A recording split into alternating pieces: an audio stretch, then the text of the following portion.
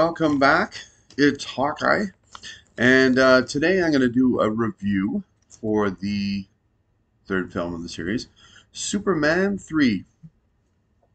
Now, I just saw this again yesterday, maybe for the seventh or eighth time in my life, but I keep coming back to this flick, but um, no, I can't recommend this one. It's a major downgrade to me after the first two films in the series, but I'm going to go over the review, the stories, the actors, things I actually really did like and thought they may be on a correct path within ideas of this film.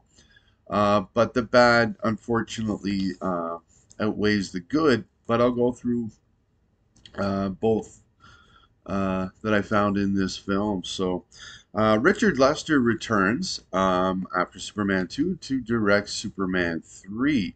It was released in the States on June the 17th, 1983, and on July the 19th, 1983, in the United Kingdom. Now, the screenplay was done by David and Leslie Newman, who had worked on the screenplays of Part 1 and Part 2, so they return here um, to work on the third script as well. Now, the budget of the film was $39 million, quite a big budget. No surprise there, because the first two films raked in the cash at the box office. Now, translating that into today's money, that would be a budget of over $119 million. So that's a big budget flick right there. Now, the box office returns, they were definitely lower than they were expecting. In saying that, they still were able to bring in 80.2 million. And in today's money, that's over $245 million. So that's still a good return, or a return, not what they were expecting. Richard Pryor was actually on the Tonight Show with Johnny Carson and talked about how much he enjoyed Superman, and almost like I think he then also mentioned how he liked to fly with Superman and all that. And so Alexander and Ilya Selkin were very eager to get Richard Pryor, big box office name, into the next picture. So they wanted to get him for the next flick. So I'm going to go through the story here. And it shows me that the story idea may have been a little rushed or a little perhaps not totally thought out. The story, the characters. But anyways, in this picture, Pryor plays August Gorman, a down on his luck, unemployed dude, who's when the picture opens, we're welcome to this guy. We're showing him, and it's this whole opening sequence where he's got no job, he's got now no money coming in, so he learns by lighting a cigarette off a matchbook that he could get into computer programming. Why? Because he has no job. There really is no indication to me that August or Gus Gorman is a computer genius or is any better than I think he would be at that point, which would be kind of struggling back in 1983 if he was sitting down at a computer. There was no indication that this guy would be really any good with that, but that's what he does. He gets into computer programming, and there you go. He shows right from the next scene where he's being shown how to do the job, what a whiz he is, how tremendous at this job he's going to be. So then he works for Websco, um, and he decides to embezzle over 85 G's from them in the half cents, or rounding down the amounts of pay to the employees. So he decides to rake that in. Um, I was reading as well that with the number, if you do the math, that means there's around 17 million people that work for this company, which is quite hilarious because I don't think there's that many people working for this company. But anyways, that's what he's done. So in turn, the CEO, Ross Webster, played by Robert Vaughn, uh, as well as his rather hateful, not too pleasant sister, Vera, played by Annie Ross. Now, they're siblings, they're running this company. Um, Vaughn's character, to me, is very much okay, we don't have Lex Luthor in this movie. Let's bring this guy in who's in place of Lex, and he's too much like Lex. In my opinion, they needed to bring in a super villain like General Zod, someone like that to battle against Superman, while instead he battles humans and a computer at the end of the film. Um, but anyways, these two become aware of this, and then they want to use him and his abilities with computers um, in their fight against Columbia over coffee. What? Um, by reprogramming a weather satellite? What? Of course, Superman foils the plan. So, to kind of crush the story down even further, to make a long story short, um, these villains will now create a supercomputer to battle against Superman. What? Um, the whole story just it's just too minimized to me. It's these poor decisions um, that were done within the story that do not equate to a well-told story or allow the room for the actors to carry the story further on. Um, as I said, personally, they needed to bring in a supervillain, not a computer. Not saying that that would not work. For example, um, I love.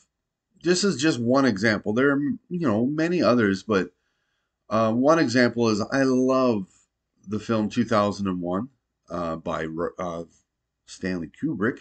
Um, and there is a computer on the space station named Hal. Um, it is a fabulous character, fabulously written. I think misunderstood his character is, but in comparison to this character, or I don't even want to call like them that, but the computer here, the difference between the two is this computer here has no soul to the character. There is no, it's just a computer um, who takes on a life of its own, but there's no soul to the character. So that whole plan, Superman versus the computer, it falls flat. Uh, Ross's secretary, Laura Leigh, played by Pamela Stevenson. Now, there is a certain element I like to her character because when you're introduced to her and throughout most of the film, she is this beautiful, blonde, big breasted, ditzy woman. But you find out at the later of the film, or as the film progresses, she's actually quite smart, um, and not a dummy. So I like that turn in the character. Um, she does a good job with it. Um, but yeah, at the same time, I find like Ross Webster is in there for Lex Luthor. She's in there because there's no Miss Tessmacher. Um, so once again, unfortunately, if you went with the supervillains and there's a vast array that they could have just went to the comics and found, um, it may have been more successful or better than in bringing forth some more human characters for Superman to battle. Now, there is a moment where disbelief rears its ugly head to me. When Gus is messing around with the weather satellite, and things with computers around the states are starting to go wrong or bad, such as an ATM spitting out money for this guy, which is kind of funny. Or walk, don't walk signs with people in Metropolis until everybody gets the go. But when yeah, it doesn't take a genius to figure this out, but they're all happening at different times in the day. Like the ATM scene is late at night or in the middle of the night. Um, the scenes with the traffic or the pedestrians, that seems to happen early, bright in the morning. Two completely different times. Um, and it's like a scene right after the other. So it's like, okay, so um, yeah, whatever. Like, there's a bit of disbelief going on there for me about that.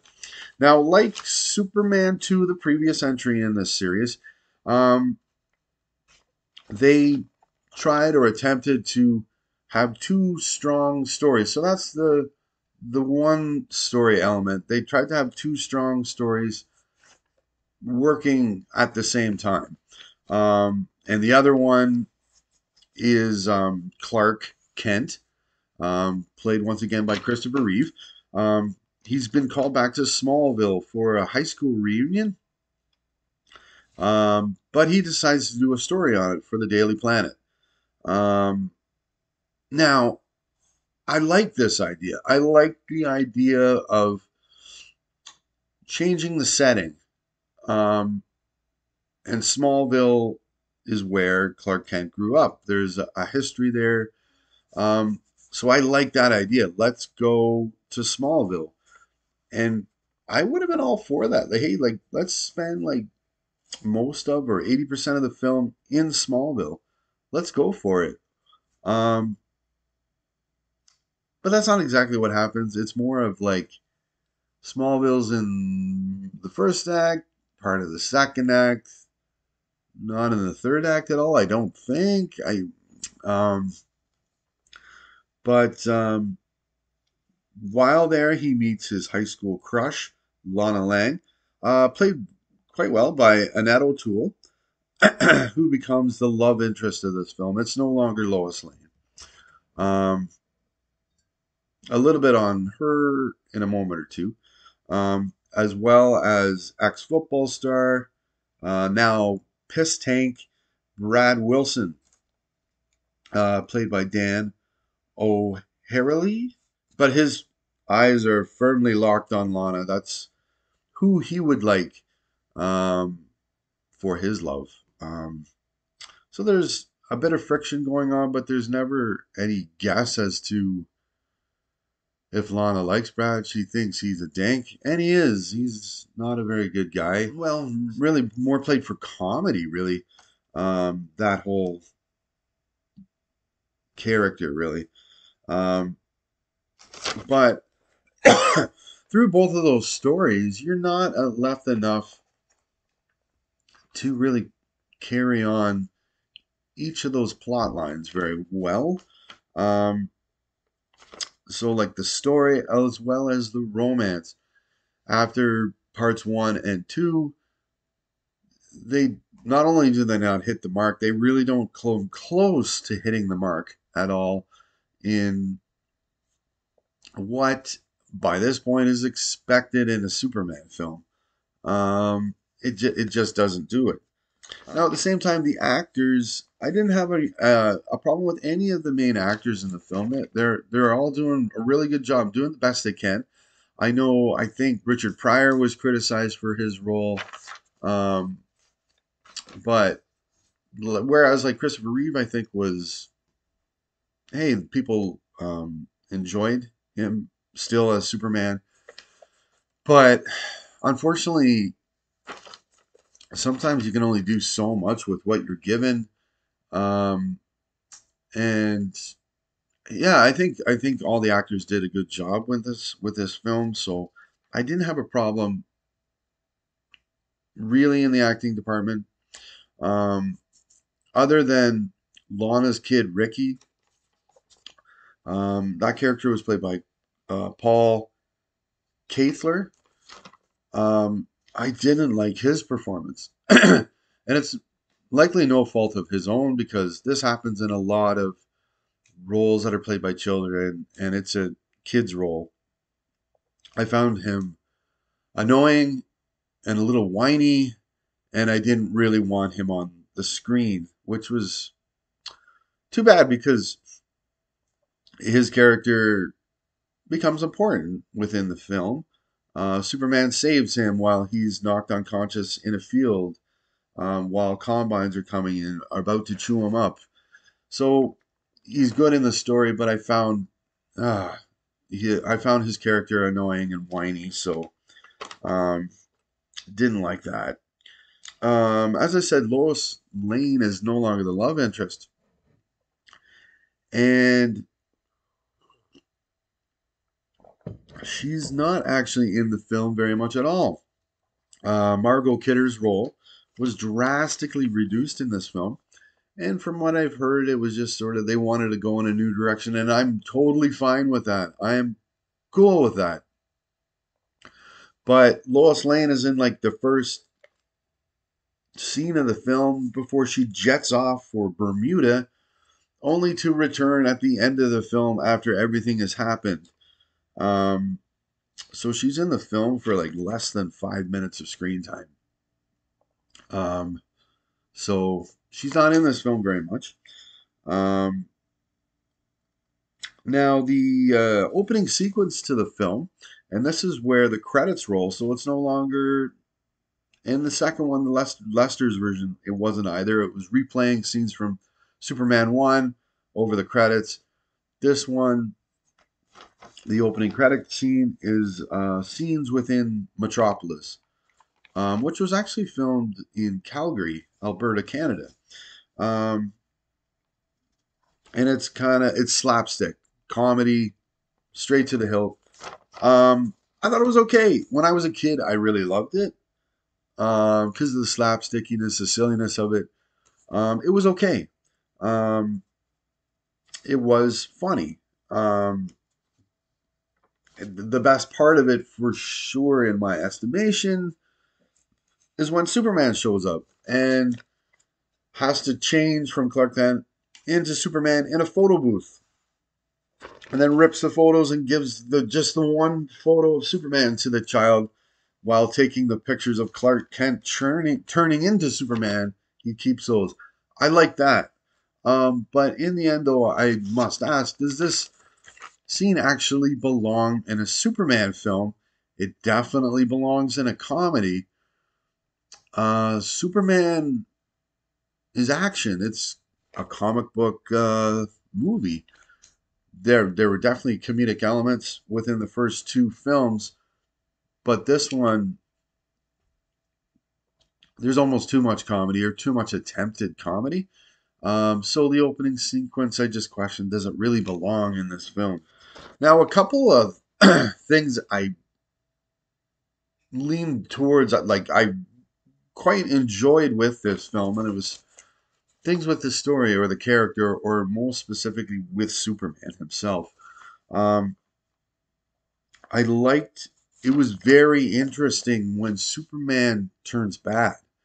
Um, Reeve does very well in this performance, where he just sort of turns the character, and now it's like ooh, that's not Superman. That's like evil Superman, or you know.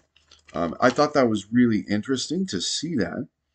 Um, but it all comes from Richard Pryor um, wanting to find kryptonite and give it to Superman. So he finds kryptonite and sends it off for it to be made, but there's an unknown substance within it. So he pulls out his pack of Camel cigarettes, looks on the side, and writes down tar. And they give it to Superman, and it's not kryptonite because there's no tar in kryptonite, but it makes him turn bad. But it's kind of like left there, although I read what it is it's like black or red kryptonite, but um, within the film, there's not much of enough of an explanation as to exactly how the heck that happened.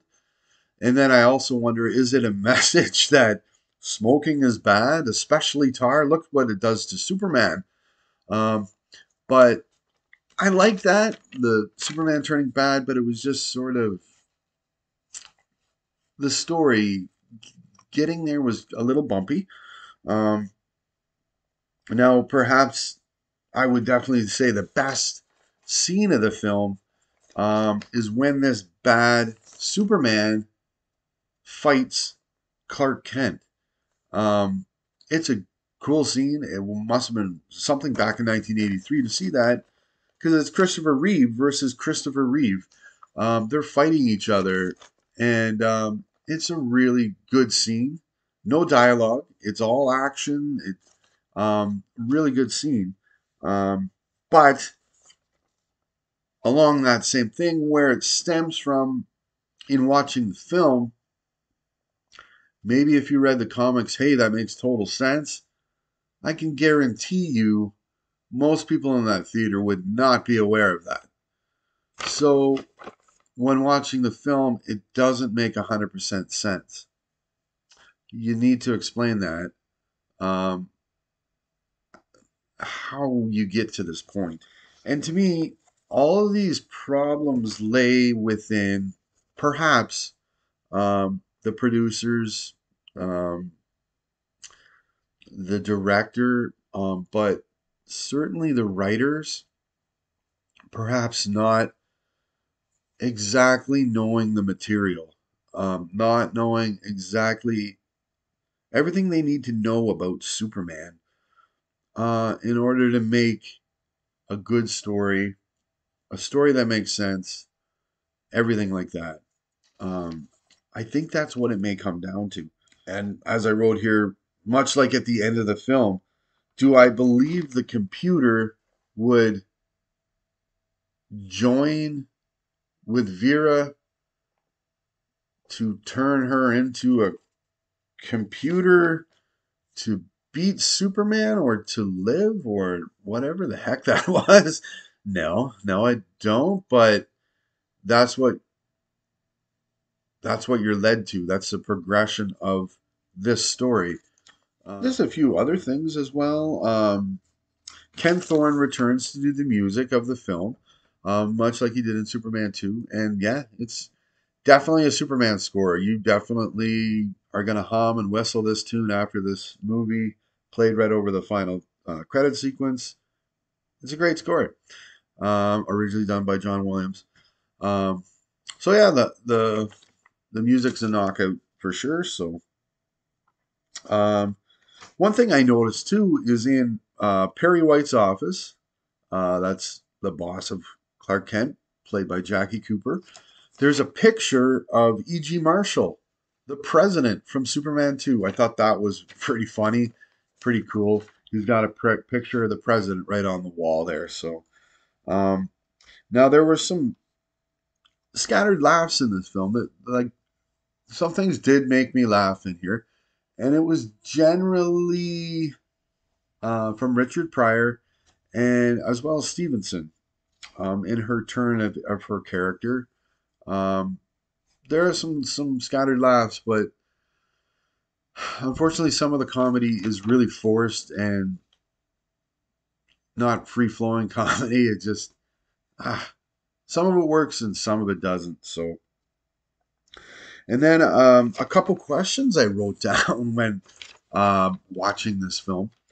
Would rain, and this is not like blowing your gutters away like that heavy of a rain, would a rain stop an out of control fire at a chemical plant?